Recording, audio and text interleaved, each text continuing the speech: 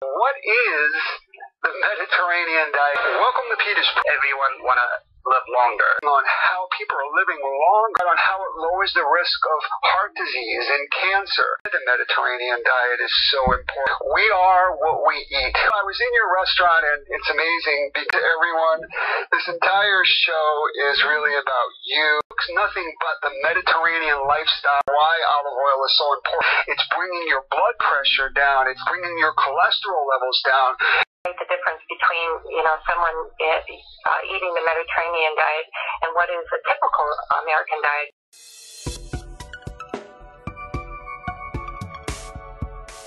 Marsa, step up to health and flavor.